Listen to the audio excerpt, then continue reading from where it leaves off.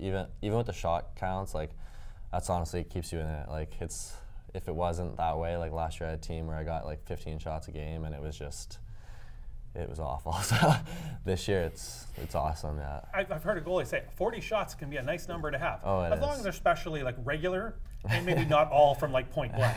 Yeah. Now, speaking of having fun, I think you like to have a little fun when you're on the bench as well. We've got a little video. Look to your left. There's a monitor. What's going on here?